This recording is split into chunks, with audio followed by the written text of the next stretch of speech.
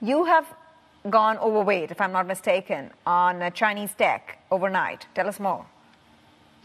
Well, basically, we downgraded China equities about exactly a year ago, about mid-March. And since then, we've been recommending investing in new energy in China as the overweight and underweight everything else.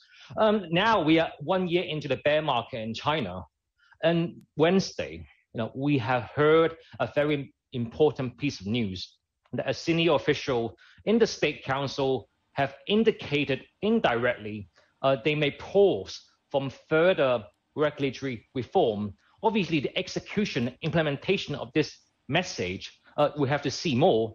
But the signaling suggests that we may be going into a period where tech shares and platform-based companies may have some breathing room. And when we look at the Chinese equity market, valuation after the fall have become almost close to a 10-year low just only 2 days ago. Even after the rebound, we still see valuation as attractive.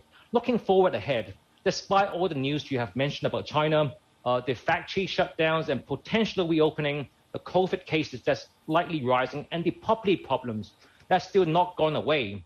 But we have seen that equity markets have priced in sufficiently amount of risk premium. And for us, we are tipping our toes into this market because we do think valuation have reflected a lot of bad news.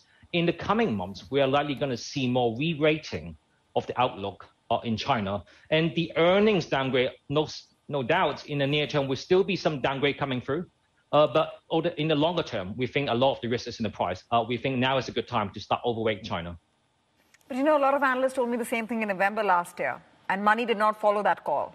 So what convinces you that investors will back this one?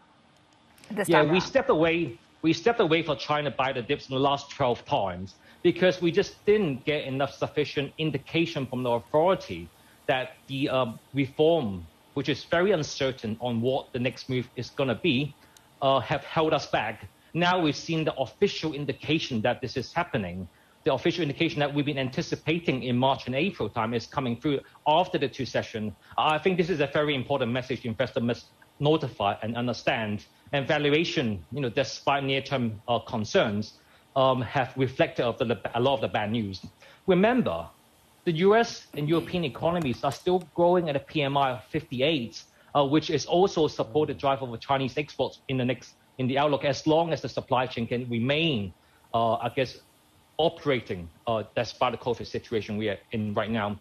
We are hopeful of the situation going forward. It's going to be volatile, but it's time to start dipping our toes in.